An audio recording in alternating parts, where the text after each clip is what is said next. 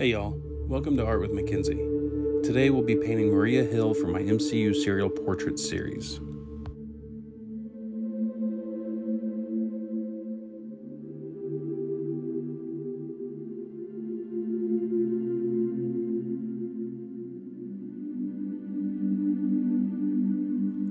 Here's my reference photo for my portrait. You'll see I'll be adding more details to really convey just how awesome her character is. I start by printing off my reference photo and start taking measurements to translate onto my 24 by 48 inch canvas. I choose obvious points along the edge to begin, and then I choose points within the photo to make sure I'm accurately portraying the actress Kobe Smulders.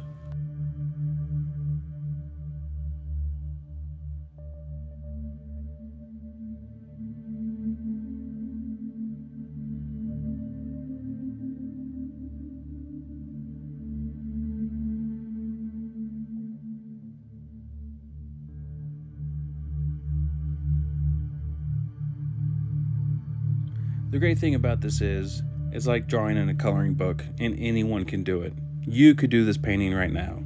All you have to do is sketch it out and fill in the blanks. Anyone can do this.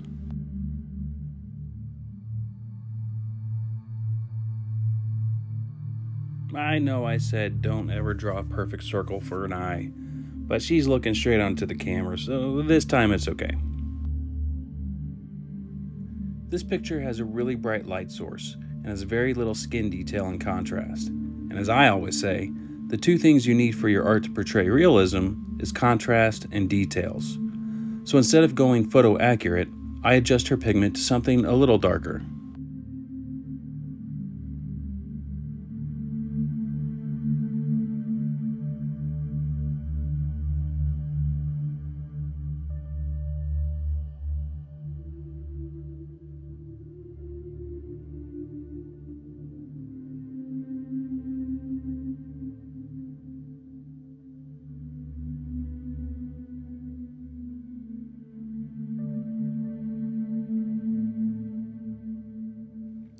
Her earpiece was exciting for me. I always love seeing translucent objects in other people's art because it has to look translucent when clearly it's not. It's all paint, so it has to have the appearance of clarity, and I must say I think I nailed it. What made it so easy was my reference photo. The other thing I always say is, if you've been watching my videos, is that to get this effect, just paint what you see. So I simply saw the color in her earpiece and painted what I saw, and the effect is fantastic.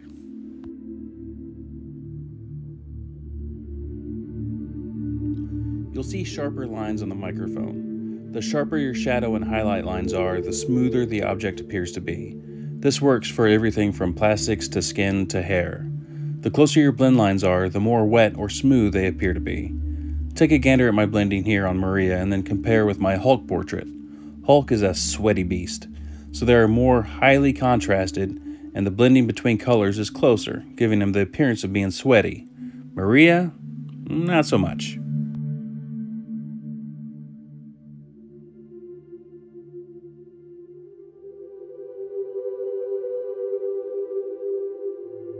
I did mess up on her nose, but fear not if you mess up on your art.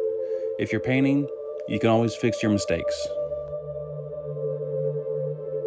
Lips are the second most looked at feature we notice, the first being the eyes. Sure, we're all unique, but lips and eyes help us define individuals. For example, if you watch my Black Widow portrait, you'll see that Scarlett Johansson's lips are very unique and specific to her, but I can't use the same techniques to paint the details from her for Maria.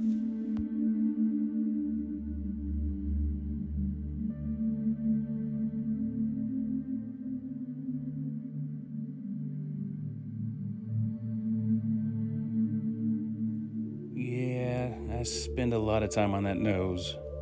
I should have just taken better measurements.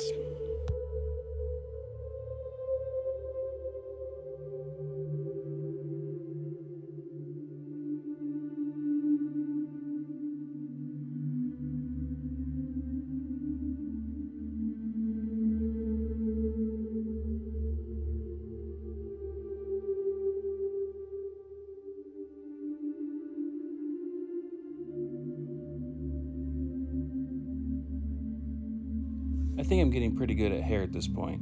After Rocket, I sure did learn a lot about hair because that little rabbit is nothing but hair.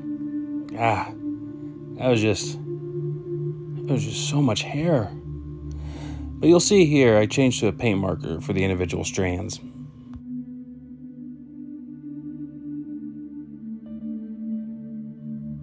What makes Kobe Smulders Maria Hill is her eyes. Up to this point, I haven't been very satisfied with it, and I couldn't figure it out yet.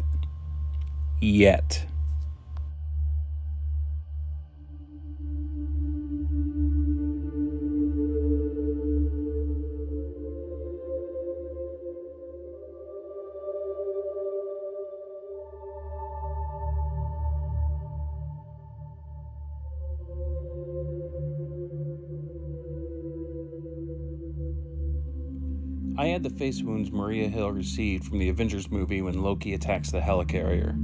The enemy evaded the helicarrier, and what does Maria do? She picks up her weapon and opens fire without hesitation. That's what makes her a badass, and that's why I think she's important to have in my MCU series, even though she may be a secondary character. The same goes with Phil Coulson, which I'll be painting in the future. So make sure you subscribe to my channel so you can see his time-lapse portrait. Go on, do it. I'll wait. Just wait right here. Did you do it? It's okay. Wait till the end of this video and then go ahead and subscribe.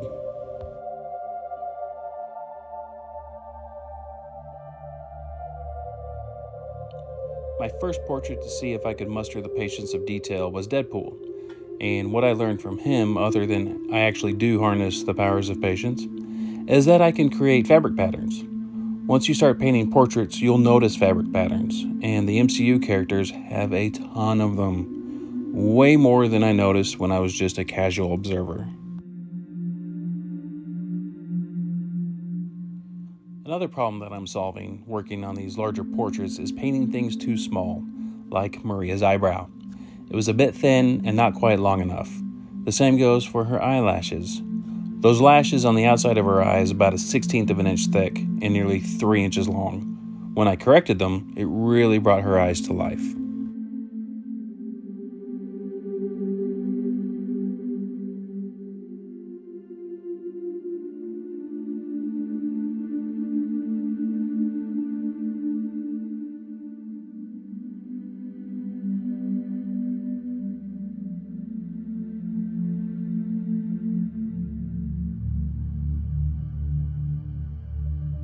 Every once in a while, I get a visitor in the studio, and today, it's my son. Say hey, boy. Hey, y'all, what's up? He's just a little cutie. From here on out, I'm just adding more details until I'm happy with the outcome. Sorry about the camera work. Along with learning how to paint, I'm also learning how to make videos of me painting. So, learning curve all around.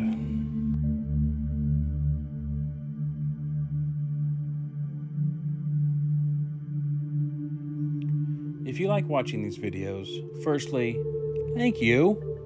And secondly, hit that subscribe button for me. If there's a portrait you want me to do, leave a comment in the section down below. Soon I'll be moving into a new studio, and these videos, and hopefully my art, will only be getting better.